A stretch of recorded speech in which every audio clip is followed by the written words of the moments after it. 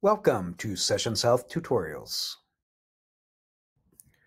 Hello, fellow therapists. I'm Ian, a practicing psychotherapist, and I use Sessions Health each day in my own private practice. In this tutorial, we're going to take a look at our auto-pay settings for doing a lot of billing automation. How you get to the billing automation section is just by clicking on Billing Settings.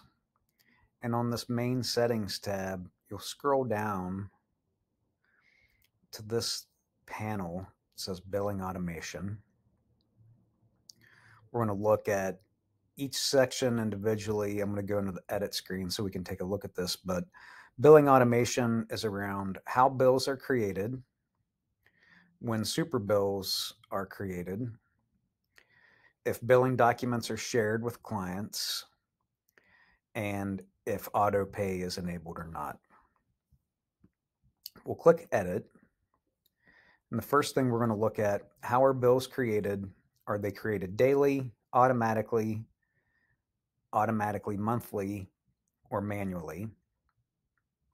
If they're created daily, essentially what this means is each night around midnight, any sessions that you've performed that have billable services, a bill is automatically going to get generated. So essentially that means that instead of it showing up as a pending bill, it's going to show up as an open bill.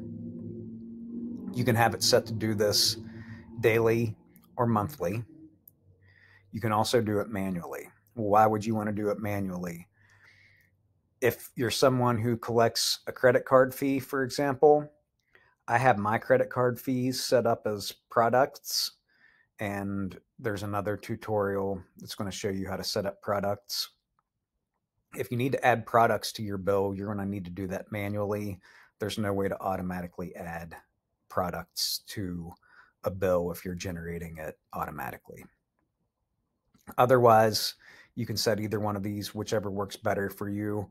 Monthly might work for some people if you want your super bill to show all of the sessions for a month. You would set that to monthly because super bills are tied to a bill. If you set it to daily, it's going to create a bill for every session that day, which means if you see someone 4 times in a month and you want to generate a super bill from the bill, you would have to create 4 different super bills rather than if you just do it monthly, it'll be one. If you're generating super bills automatically, though, it doesn't really matter how frequent you're generating the bill because the super bill creation is going to happen on a specific day of the month. I recommend setting it on the first day of the month if you want the super bill to be created for all of the previous month's sessions. If you do this, you have to also make sure that it's enabled at the client level. So for each client, you want to make sure that the ones that need super bills to turn this on by going to client and then their billing tab on their details set up. I'll show you that. Actually, let's just go look at that right now so that you're not confused by it. So you go to clients, you would go to choose a client, go to their billing tab, click settings, and then you want to scroll down here to billing automation and automatically create monthly super bills. You want to make sure that that's checked.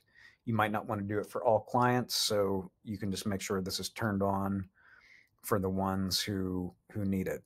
We're going to come back here because there's obviously other billing automation settings at the client level too, so we're going to bounce back and forth. But now let's go back to billing settings, click on edit.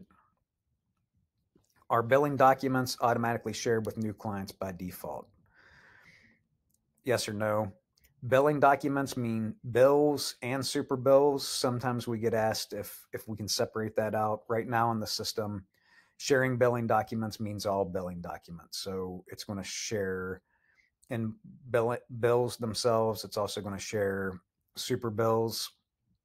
So if you want to have more control over that, you would turn it off and do that sharing manually. That's your other option.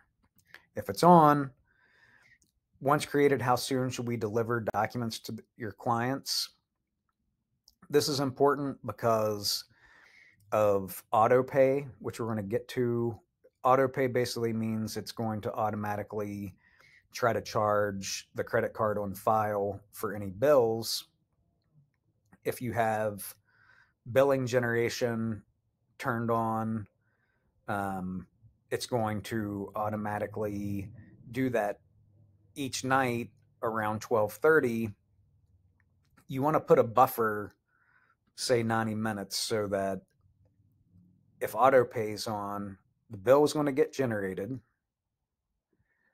Auto pay is going to run. It's going to pay that bill with the client's credit card on file, and then it's going to share the invoice with the client. That's going to say, here was the bill. We charge your card. It's paid in full.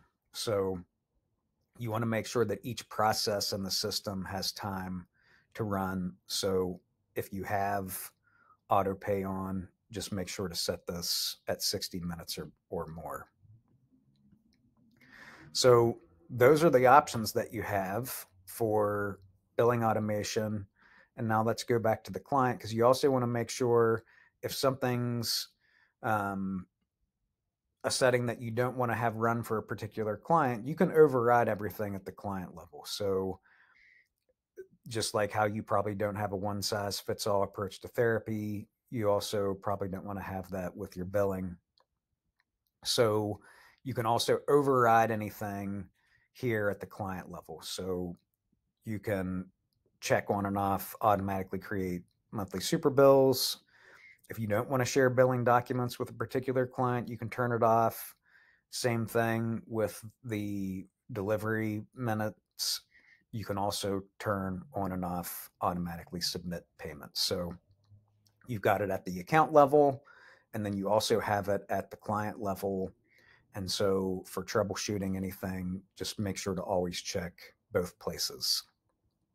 This concludes the tutorial for billing automation. If you have any questions for us, you can always reach out to us at support@sessionself.com.